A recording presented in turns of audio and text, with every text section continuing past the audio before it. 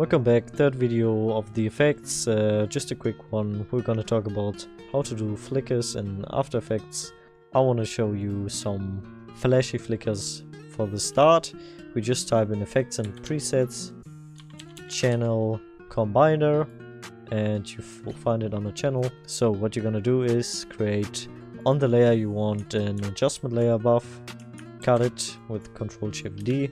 I like to cut it at the end as well, and then do around 6 frames long, and then drag and drop the channel combiner on it.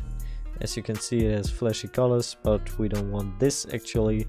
We want to go with lightness and lightness only. Alright, so what we're gonna do now is we go on the invert, which is the thing we want. We're gonna press on invert, and we're gonna press on the stopwatch right here. So create a keyframe, press U, and now we can animate it. So we go 1 frame forward, go change the value to off, 1 more to on, then 2 to off, and 1 and 2 more again to on, and then it looks something like this.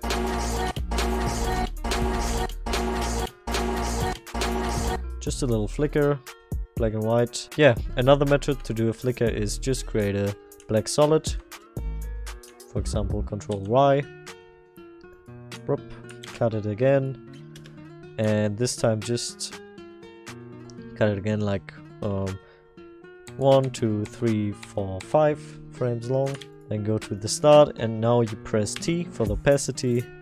As you can see, we're gonna start with 100%, then we go to the next frame, press 0, then to the next, go 100, to the next to 0, and 100.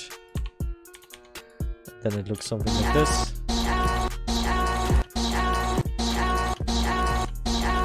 Pretty easy.